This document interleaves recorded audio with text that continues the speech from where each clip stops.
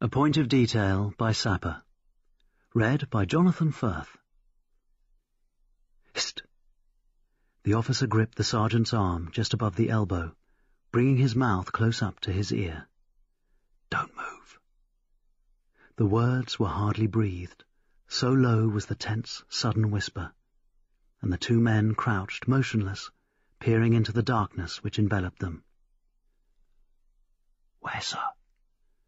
The sergeant slowly twisted his head till it was almost touching that of the man beside him, and he too, whose normal voice resembled a human foghorn, scarcely did more than frame the words with his lips. Behind that mound of chalk. Several of them. The sergeant's eyes followed the line of the outstretched hand until they picked up the dark, menacing lump in the ground 20 feet away. Sombre, grim, apparently lifeless, outlined against the night sky, it appeared almost monstrous in size to the men who lay on the edge of the shell hole, with every nerve alert. A bullet spat over them viciously, but they did not alter their position. They knew they were not the target, and from their own lines came the sudden clang of a shovel. All around them the night was full of vague, indefinable noises. Instinctively a man, brought suddenly into such a place, and ignorant of his whereabouts, would have known that there were men all around him.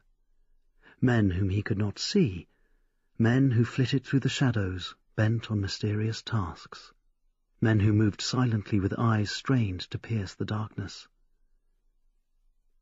Behind the German lines, a trench tramway was in use. The metallic rumble of the trolleys on the iron rails came continuously from the distance. And suddenly, from close at hand, a man laughed. Do you see them? Once again the officer was whispering, while he still grasped, almost unconsciously, the sergeant's arm.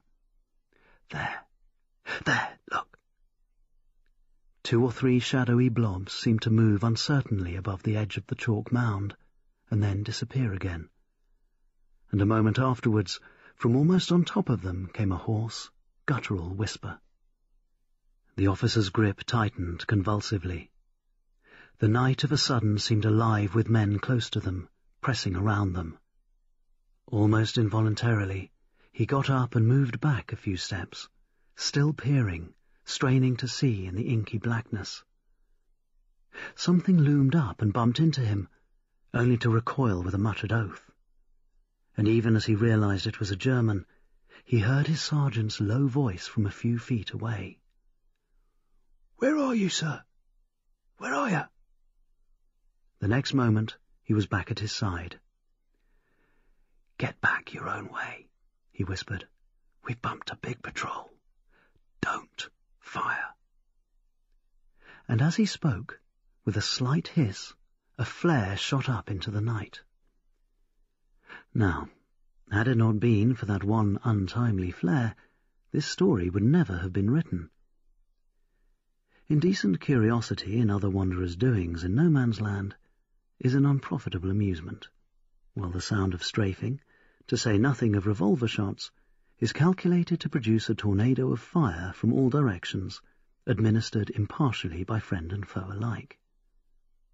Wherefore, it is more than likely that but for the sudden ghostly light, both the Englishmen would have got away.